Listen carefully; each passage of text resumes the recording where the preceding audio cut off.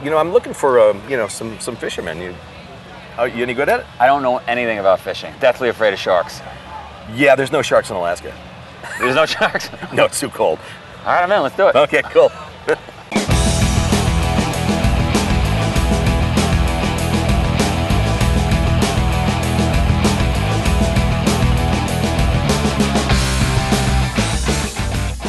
Okay, go. We are here for Spartan Up Podcast in Pittsfield, Vermont. It is still raining, but you should come visit, even with the rain. Beautiful.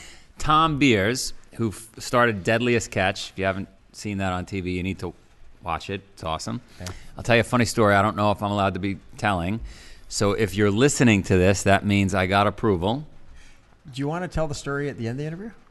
Yeah, you know what? I'll tell the story at the end of the interview. It's going to blow you. It's going to blow you away. The interview is going to blow you away. This is a fun interview about.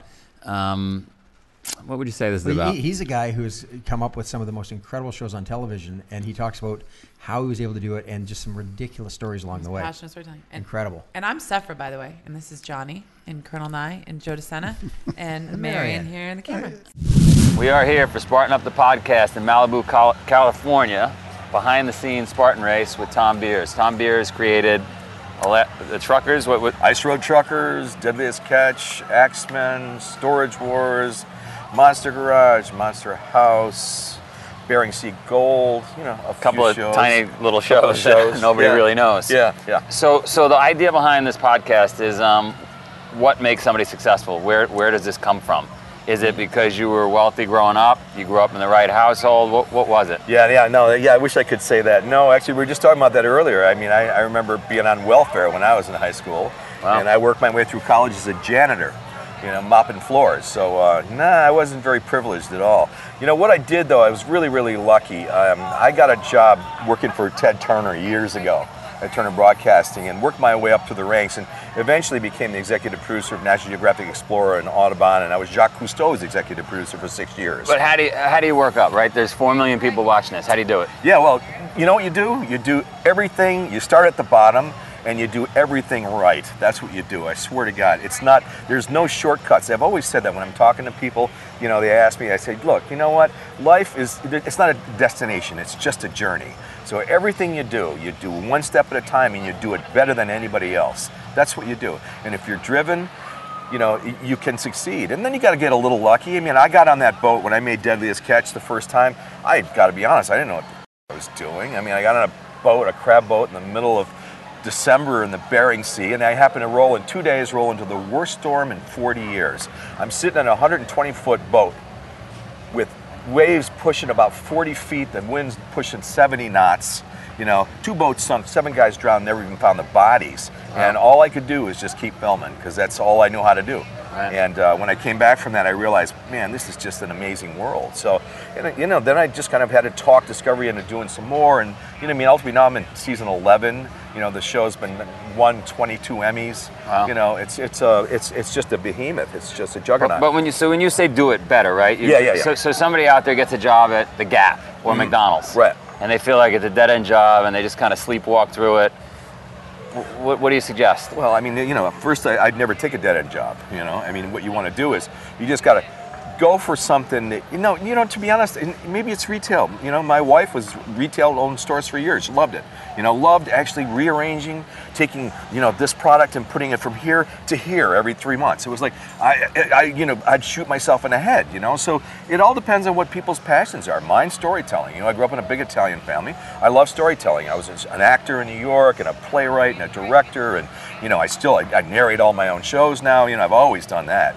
But I'll tell you, there's a funny story, a quick one if you want to hear it. Yeah, let's do it. This is how I got broke into narrating my shows.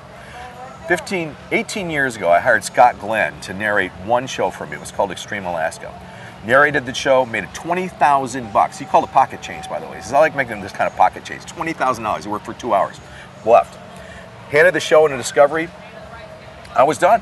Then 2 months later, I get a call from the network in a panic, going, my God, this show, it's called Extreme Alaska. It's too extreme. I'm like, what do you mean it's too extreme? That's what you asked me to make, and your guys said this is fine. That's what I made. I said, no, we sold it to cruise ships and stuff, and you got guys losing their fingers from frostbite. And he's like, no, you can't do that. So I went back, I reshot some stuff, and then I had to find Scott Glenn. Well, he was in New Zealand doing that Vertical Limit movie, you know, where he was like a Yeah, mountain yeah, climber. yeah. I had to hire a sound guy with a Nagra to get on an airplane to fly and land on a glacier, walk 2 miles onto the set, and get me the narration, right? So he gets me. So I'm waiting. The show's on the air Sunday night. I'm waiting. Tuesday, I'm supposed to get the tape. Wednesday doesn't show. Thursday doesn't show. Friday doesn't show. Saturday, I got the tape, the audio tape. Great. Roll it, right? So the first 20 minutes is Scott Glenn. This is bullshit. You don't pay me enough fucking money to do these. Nobody asked me, blah, blah, blah. He's screaming. So I'm going to read this once. So he reads the script, and I go, okay, roll. And he's reading the script, and I realize he only read page 2. He didn't even read the first page. So now I'm stuck. The show's on the air the next night. I went, you know what, fuck this. Let me listen to Scott Glenn. I listened to him for about an hour, and then roll tape. And I did Scott Glenn. Wow. So the first page is me doing Scott Glenn. Nobody knew the difference. And then I realized at that point, it's like, I ain't never looking for some narrator on the glacier in New Zealand again. I'm doing it. Yeah. So that's how I broke into that business. And now I narrate, 100 shows a year? I didn't even know you. So you narrate all your own shows? Yeah, except Deadliest Catch. Mike Rowe does Deadliest Catch, but all the other shows are mine, my boy. So where do people get this passion from? You've got passion, right? Successful people have passion. How do you get that? You know, can I tell you that I've always said this, passion is probably the most important thing in the world. You know, what I always say is, if it doesn't make your heart pump Kool-Aid or your dick hard, it ain't worth doing. Can we put this on the film? Is this okay? Shit, sure. I mean, I'm serious. It's all about passion. It's got to be that. If you can't. It's just nothing. There's no reason to do anything half-assed. You know, but you know what? I've always been like this. I didn't give a shit if I was mopping floors or, you know. You were into it, whatever it was. I was into it, whatever it is. Just do it well. I used to say to the employees we hire, like, no matter what job you're doing, down here, up here, just do it so well that I can't live without you. Yeah. Right? Yeah. Because then what happens is somebody gets fired, somebody quits, and you're looking around, and it's that guy that's sweeping the floor, but he's passionate about it. Stick him in running a division. Yeah. Right? But I don't think, the one thing I always hate is when people think they can take a shortcut. And there's something else. I've always thought this is interesting. You know the good person that shows up is the first one in the morning and the last one to leave at night?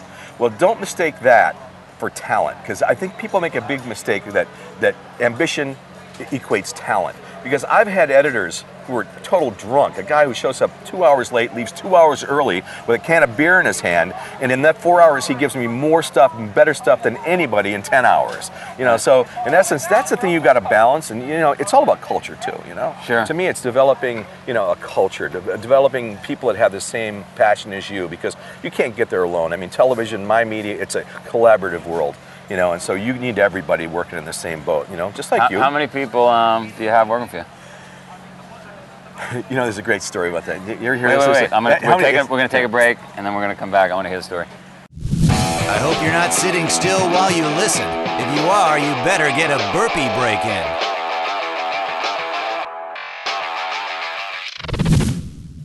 So, yeah, tell me that story. Well, you were asking me, you know, how many people, you know, work for me, and there's an old joke that I asked a guy that once years ago. He had a Remax company in Mexico, real estate. There's a whole bunch of people. He said, "How many people work for you?" And he looked around the room for about a minute, and he said, "About a third." That's a good one. Yeah, about a third. That's about right. No, but I think it's about 2/3. A third would be a lot, by the way. Right? Yeah, no, if you're all prim. But you know, at any given time, you know, I've got probably, I've got shows in production right now in Alaska, in Canada, in Los Angeles, New York, Florida, New Orleans, Oregon, Washington, Wyoming, and Brazil. And how do you delegate that? How do you manage that? You just get smart people. You know, the whole idea is to always hire people that are smarter than you. Yeah. You know, what the hell? I mean, that's hard to find. I mean, not to say that we're so to be honest, yeah. It's not. It might. I think it's more important for them to think they're smarter than you than for them to actually be smarter than you. Just you know, let them run. You know, I just believe that you hire really good people and you let them run. You know, and you know, my job as a CEO is to be a cheerleader and a leader. You know, and so basically it's cheer and leader. You know, those are the two words. Is there a place I can go to find the really good people? Is there like reallygoodpeople.com or where do you get them? Yeah. No, man, they find you a lot of times, don't they? I mean, we get 1,500 resumes on a weekend, but just because they're passionate about Spartan Race doesn't mean they could sit in an office and sit in front of a computer, which is a pretty What is it? Mostly marketing that you guys do? ton of marketing, sponsorship, logistics, moving trucks around, moving people around, dealing with venues, reparation. After we go into a place, we've got to clean up the whole event afterwards. You know, it's funny you're talking about that because I keep thinking that, you know, that's exactly what the monster truck guys do. And you know what they do also? This is amazing. They actually have, and they got a guy. They have Quonset huts in 14 states filled with dirt. Because they realize they use the same. They cover a ball field every time to do this, our stadium, but they got to find the dirt, so they decided to own the dirt. So they actually have a vice president of dirt. Wow. That's what his card says. And they load it up in a truck? And they load it up in a truck, they load up, they fill up the entire stadium, and then they basically put it back to the Quonset hut because they're going to come back there 6 months later and do it again. And then 6 months after that. It's a special compound, a little bit of clay, so they got, you know, there's some chemistry It's to it. special dirt. You should talk to those guys because, you know, it'd be really interesting just doing some stadium stuff sometimes, you know, because they already got the infrastructure. It's set up. They got the camera stuff. It's the same thing that I'm looking at. You know, it's all dirt. You know, you can build all your own, you know. Yeah, that's interesting. Interesting idea. Yeah, it's an interesting idea. Yeah. And by the way, it'd be a heck of a lot easier. One of the reasons that the shows work so well for me, like Deadliest Catch, and I realized this early on, was that if you can define the workspace and you can confine the workspace. Like on a boat. On a boat.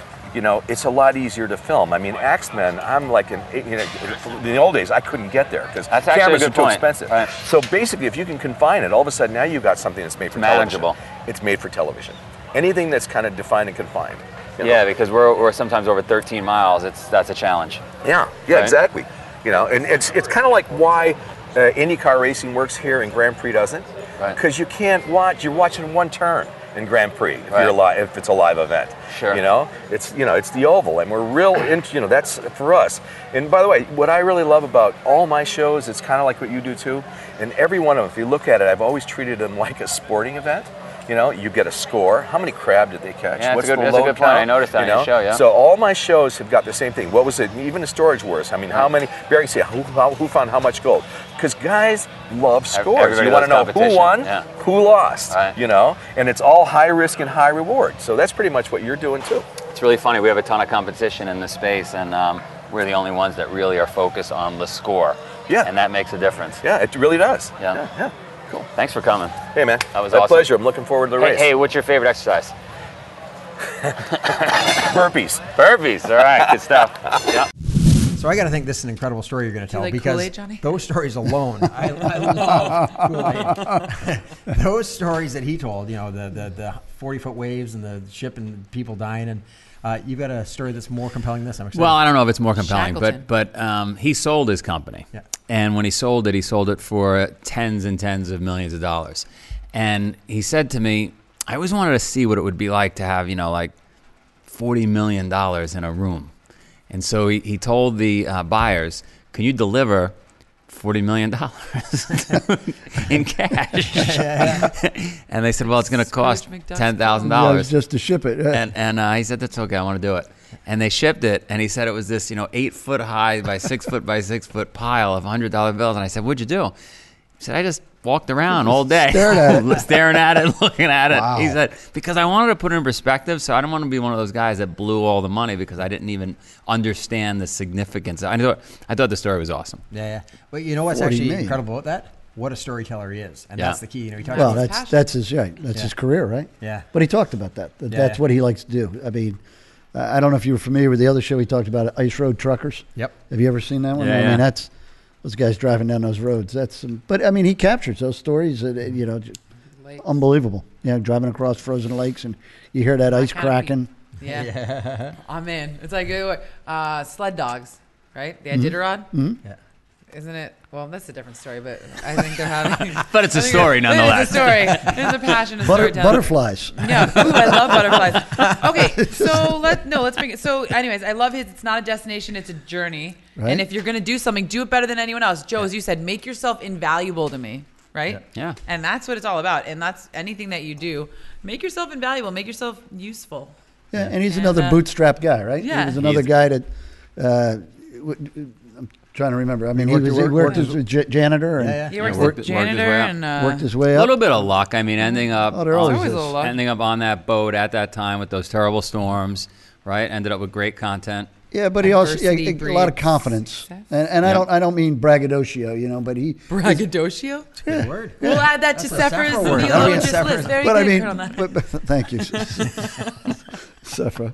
So anyway, but I mean, he's humble, but he's got the confidence. And when he talked about doing the narration, the voiceover, you're talking about Scott Glenn is what he taught. Yeah. I mean, so you've got a well-known awesome actor story. and a great voice and all doing it, and he just. Give me some time, I'll do it. And, he took an hour and then he practiced and then he did it. And said, that's it. I'm going to do it from here on out. I'm going to do it from here on out. Hell, I don't even like doing these intros. Colonel Nye, I'll everybody's good at practice something, your right? voice. Right. I'll practice your voice. Yeah, for good let's see luck. if I can- Colonel Nye. That's not very good. But imagine having that great success doing something you love, Yeah. which is what he's doing, and having so much fun. I mean, it just sounds like a really fun job. Nat Geo, Autobahn, Jacques Cousteau. I mean, those are some He's had phenomenal some people that he's had a pretty impressive career. pedagogy. So it's also a pretty cool example of once you have some success, how you can start to leverage that. Like I'm sure his first show when he said, I'm going to pitch this show, The Deadliest Catch, and like, you're going to what? And then like all the things that, ice road truckers and garage wars and all these things, like these are kind of crazy ideas, but he's got such a track record that they all work. But you not only get more confidence as the person that's building. Yeah, the backer gets more confidence. Yeah, the backer gets more confidence. People around. Well, You he's get a body of successful, work, so that right. must not be a crazy idea, Yeah. right? I mean, what's the saying? It's not about fishing. It's insanity is it's a Oh, borderline. Do you want the definition of insane? Doing the same thing over and over again, expecting different results. No, I know is that. a quote. No, But in this one, there's also the idea of what is it? Those were thought mad by others Yes. who couldn't hear the music. Those dancing were thought mad by those who couldn't hear the music. You probably have the Canadian version of what I was looking for, but that's fine. That's Nietzsche, by the way. Nietzsche, yeah. God is dead. I understand. Okay. Whoa. Well, that's Nietzsche. This is one of our most awkward endings, but let's do it anyway. Wow. Oh, blessings. I don't mean to be offensive. I'm just quoting Fantastic somebody. interview. Incredible guy. And you can see him more. You can hear Sephra's other provocative statements at SpartanUpPodcast.com. Nietzsche did say that. God is dead. All right. Long live who? Sorry, Mary. Thank you for listening to another epic story of success. Find show notes, video, and audio from this episode at SpartanUpPodcast.com. /076. The Spartan Up Podcast is brought to you by Spartan Race. Isn't it time you found your true north? Sign up for Spartan X.